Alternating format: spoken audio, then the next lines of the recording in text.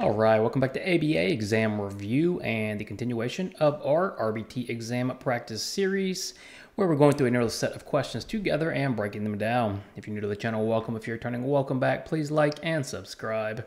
Check out btexamreview.com for all of our study materials, including our combo pack.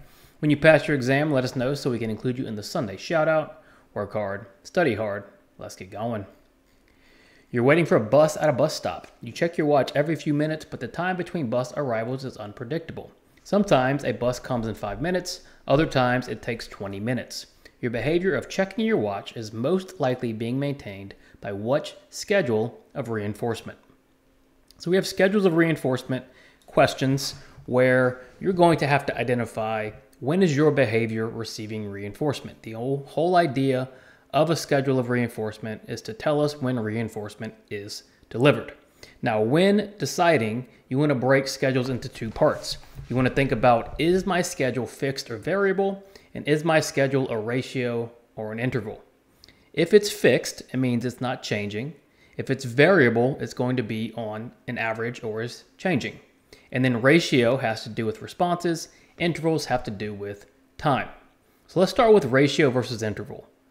Is your behavior maintained by your responses or an amount of time? Well, you're checking your watch every few minutes, but the bus is going to come after 5 minutes or sometimes 20 minutes or sometimes in between, no matter how many times you check your watch. So the reinforcement is based on an amount of time. So this is going to be an interval schedule. Now, is the schedule fixed, meaning it's the same every time, or is it variable? Is it changing? Well, it's variable. Sometimes it comes after 5 minutes. Sometimes it takes 20 minutes. So we have a changing amount of time, which is going to be what? It's going to be a variable interval. If you get stuck on a schedule of reinforcement question, break it into two parts and handle each one separately. You're trying to open a jar of pickles, but the lid is stuck. You twist it harder and harder multiple times, but it doesn't budge. After several unsuccessful attempts, you eventually give up trying to open it yourself. You no longer trying to open a jar is an example of behavior change due to what? So we have a behavior change question. And with behavior change questions, first thing you ask yourself is, has my behavior decreased or increased? Assuming it changed. In this case, you no longer try to open the jar. So you're no longer trying to open the jar. Has the behavior increased or decreased? Well, it's decreased. It's stopped. So if the behavior is decreased or stopped, we know we're looking at punishment or extinction because reinforcement only increases. Now, you're trying to open this jar, but the lid is stuck. So you start twisting harder and harder and harder, but it doesn't budge. You do this multiple times. What does this look like? What intervention causes someone to engage in the behavior at a more frequent rate or at a higher intensity until they finally stop? Well, to me, this looks like an extinction burst.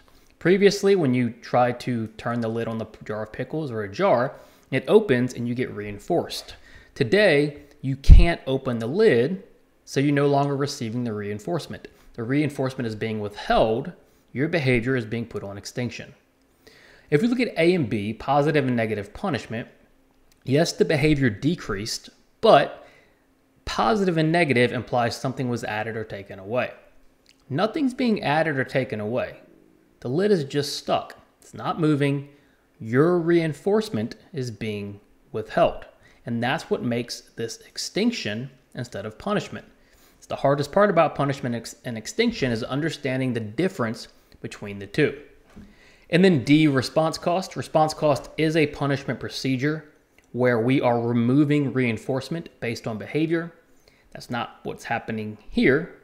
All that's happening here is your previously reinforced behavior of opening the jar by turning the lid is no longer receiving reinforcement. The lid remains stuck. Your behavior change is due to extinction.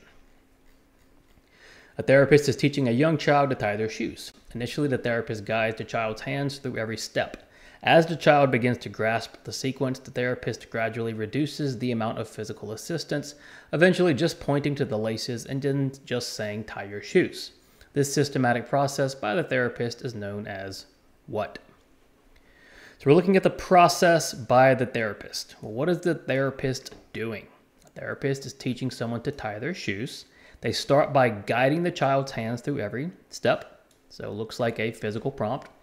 Then, as the child learns, the therapist produces physical prompts and uses some gestures by pointing to the laces. And then they go to just a verbal tie your shoes, or maybe tie your shoes is the discriminative stimulus. Either way, what has the therapist done? Well, they've reduced the prompts from physical to most intrusive to very, very unintrusive. And that process is called what? A, fading. Yes, prompt fading, stimulus fading. This is what is happening. We're fading out that prompt in order to transfer control to the SD of tie your shoes or just the shoes themselves. This is also most to least prompting because we started with physical and gone all the way down to these gestures and verbal prompts. Why is it not B, shaping? With shaping, we're reinforcing approximations of behavior. We're not focused on the reinforcement here. We're focused on the prompting. C, chaining. They might have used a chain to teach shoe tying, but there's no indication of what that chain would be, so chaining is out. And then D, discrimination training. With discrimination training, we are teaching the skill of discrimination, the ability to identify between two different stimuli. We're teaching one singular behavior here, tie shoes. And we're doing that through prompting, specifically through most to least, or prompt fading, or stimulus fading. Tom, a behavior technician, is working with the client who suddenly engages in severe self-injury. This is not part of the initial assessment or part of the behavior plan. What is the most appropriate action for Tom to take first? So we're looking for the most appropriate action for Tom to take first. Now, what has happened here? This is an ethical question or a implementation question. Tom has a client who engages in this new behavior. Now, in this case, it's severe self-injury, so it's potentially an emergency situation, a crisis situation. But this goes for any new behavior, right? This could be just swiping materials, screaming, crying. The point is, the behavior was not part of the initial assessment or part of the behavior plan. If you find yourself in a situation where a new behavior is occurring, especially a severe, dangerous behavior, what's the most appropriate action to take first? A, implement a new punishment procedure they learned about in a workshop. We're not going to start picking and choosing consequences in the moment, especially a punishment procedure. Tom has no idea how the client is going to react to a punishment consequence in this scenario. So A is definitely something we want to avoid. B, continue with the planned session, documenting the behavior later. Well, no, we've got to address the severe self-injury. This is a major deal. We can't just ignore it and keep on going through session. C, ensure the client's safety. Yes, above all else, our goal is to do no harm. And so if we have new behaviors, especially severe, crisis, dangerous behaviors, we have to ensure the client's safety first. And that means you may be inadvertently reinforcing something. We'll deal with that later. We've got to keep this client safe above all else. D, ask the client why they are engaging in the behavior. You can try that, but they could be nonverbal, they could be non-vocal, they could be too stimulated or escalated. A million reasons why D just doesn't make a ton of sense given this scenario. Most appropriate action, new behaviors, especially severe behaviors. Ensure the client's safety. At a grocery store, a child reaches for cereal on a high shelf. The caregiver waits. The child then says help, and the caregiver hands over the box. What type of instructional strategy does this interaction represent? Let's think about our two types of instructional strategies. Typically, we're going to be looking at discrete trial teaching or training, which is table-based. It's very systematic. Or naturalistic teaching, which is using the environment and naturally occurring scenarios to teach. In this case, in a grocery store, a child reaches for cereal on a high shelf. The caregiver responds by waiting. When the child says help, the caregiver hands over the box. What is the caregiver teaching? It's teaching the child to say help. It's teaching functional communication. Using this naturally occurring situation of the child reaching for cereal in a grocery store. So, what type of strategy does that represent? A, discrete trial training. With discrete trial training, we're going to have a clear beginning and end, a clear antecedent that we arranged, a clear behavior, a clear consequence that we arranged, and a pause. In this case, it doesn't appear to be DTT. It appears this child was in the store, engaged in reaching for cereal. The caregiver responded. So the strategy used is going to be B, natural environment training, or C, incidental teaching. Incidental teaching is the same thing as naturalistic teaching, using an incident to teach.